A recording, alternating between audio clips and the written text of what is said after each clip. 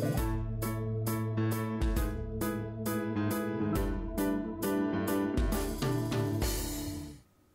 class, welcome to Math is Fundamental. Today we're going to be talking about similarity in right triangles. Right, so kind of the rule of thumb here is that in a right triangle, if we draw the altitude, which goes from the vertex perpendicular to the opposite side, if we draw it to the hypotenuse, specifically, then we form three similar right triangles. So here, it's a little easier to do this problem if we separate the triangles. So we have three triangles, and I'll outline them here so you can really see. So here's one right triangle with my right angle here. And then here's another right triangle with my right angle there. And the third right triangle is the large overlapping one with my right angle there. So we have three right triangles, and they happen to all be similar in this case. So the best thing to do is to separate the triangles when we're solving problems like this. And it takes a little bit of practice to get used to. And really you want to label them. So let's start with, and I always orient my triangles the same direction. So I've got three triangles like this. And I try to make it look, and I'll change actually my last two. I try to make it look like one side is longer than the other one when I'm drawing my triangles, because it's easier to think about which sides match if we think about which one's shorter, which one's longer, which one's the hypotenuse. All right, so let's look at, the large triangle first. It's easiest to figure out. So we've got R, Q, and T. So that's our large triangle. If we look, we've got, you know what, QT is the longer side, so I'm going to switch that and make QT this way and then R this direction, because I've kind of oriented my triangles where the long side is the taller, the vertical side, and my horizontal one is the short one. And you can do it however you want, but that's just how I drew it. All right, so now let's do the smallest triangle, the little blue one. If you notice, S is the right angle, so I'm going to put S here, and then we want to look at which side is shortest and longest. So we have SR and SQ, and if you look, it looks like SR is the shorter one, and SQ is the long one. So here I have this as the long side of the small triangle. And the cool thing about SQ, because it's part of the medium triangle as well, it can never be the long side of both. So if it's the long side of the smaller triangle, it has to be the short side of the medium triangle. So that kind of helps me out. I'm going to have S here. SQ is going to be my short side now, and then ST is my long side.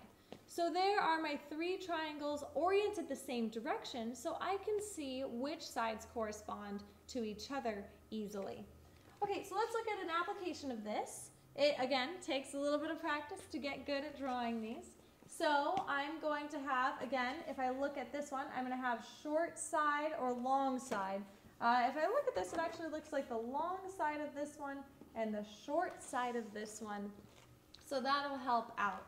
So if that's long, this is short, this is hypotenuse, this is short, this is long, this is hypotenuse, and then we have the large one, which, well, it's usually a little obvious, a little bit more obvious. The shorter side is right next to the smaller triangle, so this is going to look like this.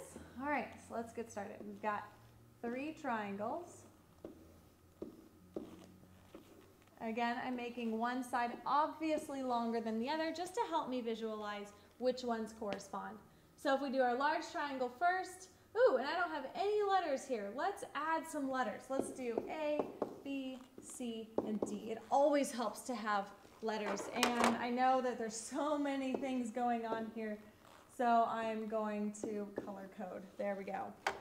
All right, so let's see. We have B is my right angle for my large triangle, and then C seems to be my shorter side, and BA is my longer side. All right, then we look at our small triangle. We have D is the right angle. DC is my shorter side, and DB is my longer side. All right, and then we have our medium triangle. Again, D is the right angle. Always start with the right angle. It makes it easier. All right, and then DB is my shorter side, which really helped when I was looking at that shared side DB. I figured it was longer for one, so it has to be the shorter side for the other. It can't correspond to itself. So DB there, and then AD is my long side. Now let's fill in the pieces of information that we have. So I know that, let's see, BC is Y. All right, and then I know that BD is X, so that's going to go here and here. We'll figure this out in a second. All right, AD is 40. That's going to go there. And AC is 60. Okay, and then let's see. Well, oh, I know if that's 60 and that's 40, then DC has to be 20 using my subtraction. All right, so now what we want to do, once we have all of our information on our graph, we want to look at which two triangles have matching corresponding parts. So if we look, the large triangle, we have the hypotenuse, but I don't have the hypotenuse for the other two. So I'm going to use these two triangles to make my proportion and solve for x. So I'm going to use the corresponding sides, just like we practiced in the last video. So I have x over 40 equals 20 over x. So I used my corresponding pieces. Then I'm going to cross multiply. X times x is x squared. 40 times 20 is 800. And then to solve for x, we square root. And let's see, I've got the square root of 400 times the square root of 2. And the square root of 400 is 20 root 2. And there's my x value. All right, so now let's look at the second example. So it's similar to the first one. We've got, oops, hold on. We didn't solve for y. I'm sorry. Okay, so we solved for x. We have to remember to finish the whole problem. Get excited sometimes. Okay, so once we solve for x and we get 20 root 2, then we want to solve for y. So let's plug that in. 20 root 2. And to solve for y, y is a hypotenuse, BC. So that can go here. And so, you know what? I can use these two triangles here to solve for y, because y was BC. So I can set this up as 60 over y equals y over 20. So again, setting up my proportion for my corresponding sides, y squared is 60 times 20, which is 1200.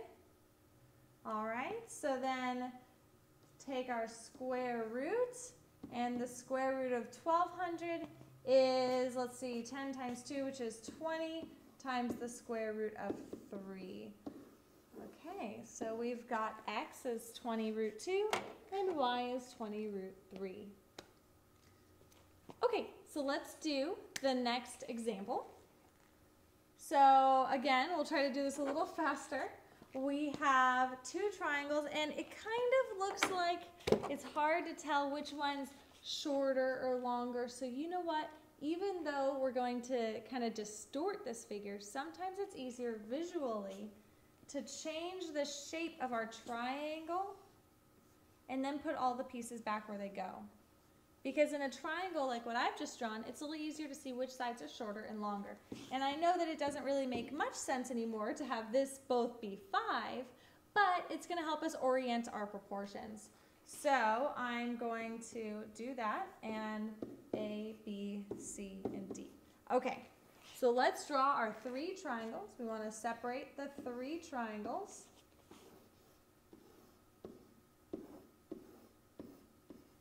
And figure out our letters. So our large triangle, we have B, A, and C.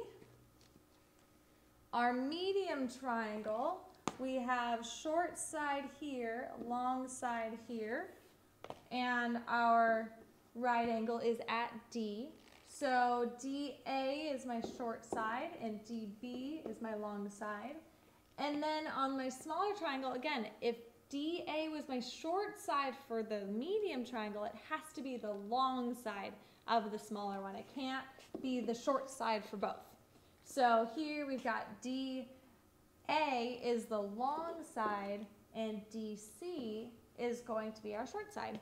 All right, and then let's plug in all of our information. So let's start with the large triangle. We have X here and 10 as our hypotenuse.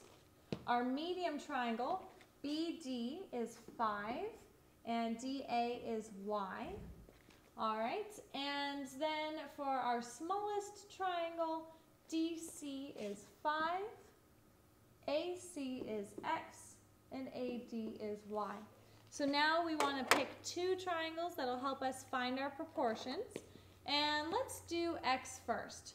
So X is, well, if we look at X from the first triangle, X is AC, which technically corresponds to Y and to 5.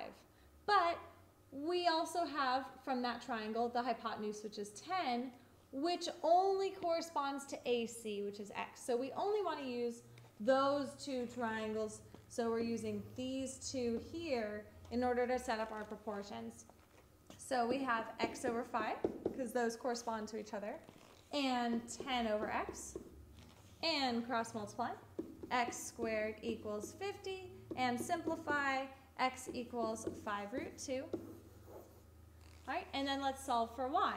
So now we're going to take these two triangles, Y and Y.